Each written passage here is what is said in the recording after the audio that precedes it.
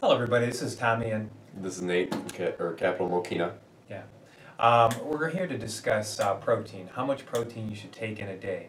The consensus on that for most people is a gram of protein per pound of body weight. If you're training, you're trying to build muscle, you're trying to increase the size of your muscle cell, muscle hypertrophy. A gram of protein per pound of body weight is by far one of the best ways to really kind of measure how much you should be taking in. Keeping a log, measuring how much you're taking in your foods, your proteins. It's nice if you have a whey protein because this one, a 30-gram scoop, you have 27 grams of protein. So you can add that in, and at the end of the day, you'll see how much protein you're actually taking in. So whey protein is ideal because it's very absorbable. It's a rich source of branched chain amino acids, which they have on the Almax in red. They have the leucine, valine, isoleucine. There's almost 2.5 grams of leucine on here, and leucine helps open up the mTOR pathways, which more or less just alerts your muscle cell that you have this anabolic muscle building material outside the cell. So it's like, hey, bring it in, repair what's broken down, and increase the size of your muscle cell. And bioavailability is very important. Isoflex, one of our best-selling proteins in the store by Almax. This is a very assimilable protein. I would say this is by far one of our best sellers. Absolutely, Yeah. especially the peanut butter chocolate. Great flavor, mixes well with water. Breaks down completely, so it's easy to drink. It's light on your stomach if you do protein before your workouts. Light on your stomach after workouts too. So for those of the guys, are trying to get a lot of macronutrients in, hitting your shake after your workout when you're leaving the gym, you're gonna have enough time and you have enough room in your stomach to eat a meal when you get home. Obviously, if you are trying to increase, your weight or your size, your muscularity, you're going to want to have more protein in your diet. A good way to judge that is, per se, if you have 150 pounds, you're going to take in a gram of protein per kilogram of body weight. Now, if you want to be 250 pounds, you have to convert that into kilograms and then take in another 1 gram for every pound of body weight that you want to be. So ideally for me, whenever I'm trying to gain weight, like protein is based, the amount of protein I consume is based off my energy expenditure. So if I'm hitting the gym pretty hard, I'm gonna want to eat more. I'm gonna want to take in more protein, and that goes for carbohydrates as well too. Whereas if I'm taking an easy one someday, I'm not going to the gym. You don't have to eat that much. It's not being utilized by the body as it would be on a day that you hit the gym pretty hard. So. Yeah, and with protein too, whey protein's ideal, especially right after the workout, because it won't pool blood and energy in your digestive tract. Right. So when you're working out, you got your blood in your muscles. You don't want to have a heavy shake that's just going to pull everything into your digestive tract. You want to keep it in the muscle, so whey protein is ideal. We even have a protein, a pulse recovery called Insipro, has PeptiPro whey protein isolate. The PeptiPro is micellar casein, which most people think is a slower digesting protein, and it is, but whey protein isolate along with the PeptiPro is nice because they're both fast digesting, and the PeptiPro is in the last stage of digestion. It's in the di-tripeptide form. They use a patented form of enzymes to break down the micellar casein so it exists in the second and third chain, so it'll absorb very fast. Right. The carbs that they have in there to get you out of a glycogen deficit are maltodextrin and dextrose. I believe 12 university studies show that those are the best carbs to have after you work out. Most bodybuilders prefer maltodextrin, dextrose after the workout because they don't have that blood energy going in their digestive tract. Exactly. So, and then it has NAR alpha lipoic acid, which is a good insulin sensitizer. So that's going to further help increase protein synthesis and help with the glycogen restoration of the absorption of the nutrients.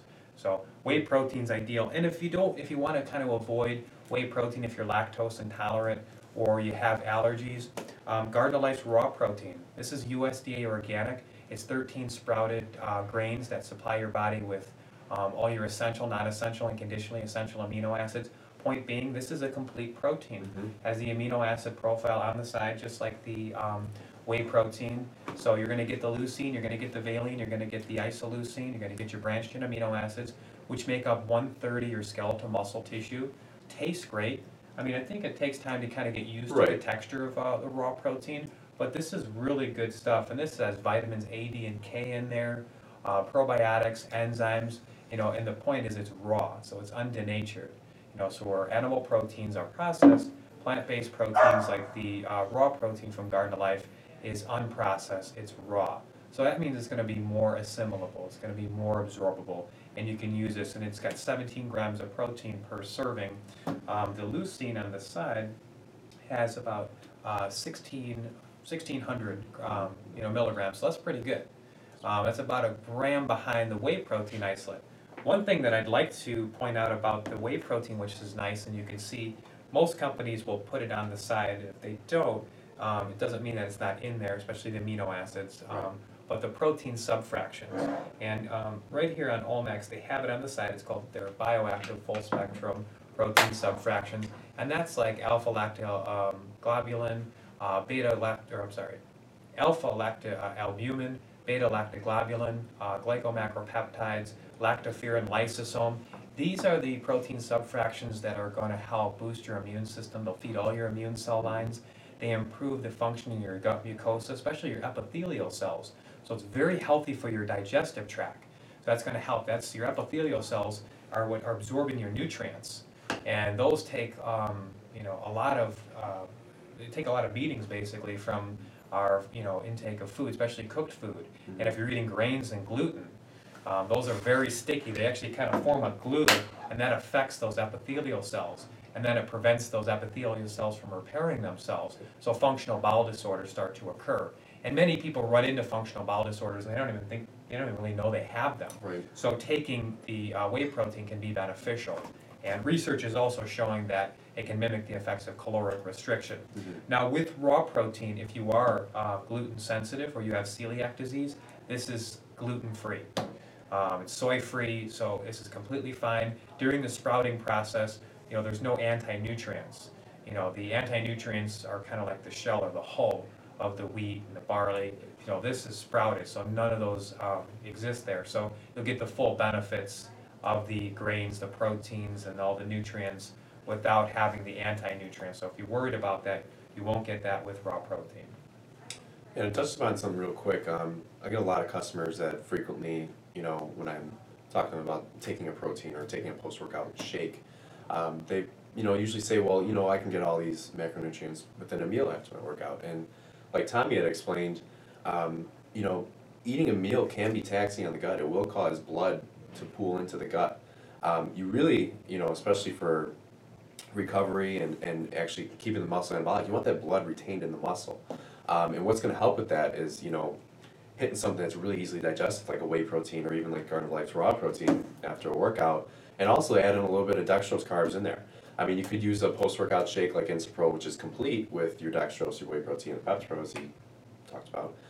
Or you can make your own post-workout formulation, which I typically do. I use Isoflex, I'll use 2 scoops of that, and then I'll use a dextroid glucose carb like DGC, and add a couple scoops of that. I usually hit about anywhere from 40 to 100 grams of carbs post-workout, depending on energy expenditure. So, like I said before, if you go in a workout and you really don't feel like you expended that much energy, you don't feel like you really, kicked yourself hard enough, do less carbs, do less protein. You don't really need it all. It's not going to be facilitated as well as it would be if you really went in there and did a lot of work. So, something to think about.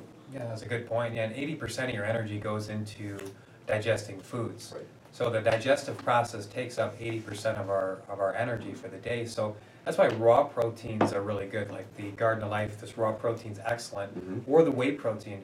When whey protein hit the scene, it was really awesome because it digested really fast.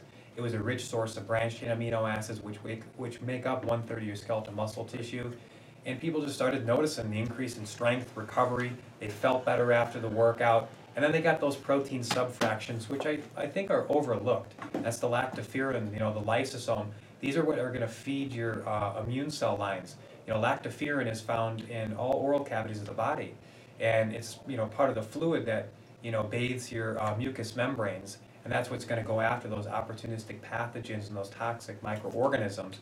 And, that can assist, too, and boost your natural killer cells, which go after, foreign pathogens, opportunistic pathogens, and it can assist a stressed cell without having to conform to any tissue compatibility like the adapted immune system. So that's part of the innate immune system, so it'll kick up your natural killer cell activity. That's great during the winter months, when people are having colds and flus, especially when you're working out regularly.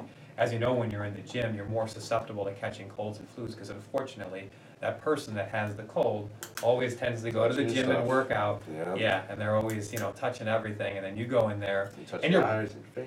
yeah, and you break down your immune system while you're working out.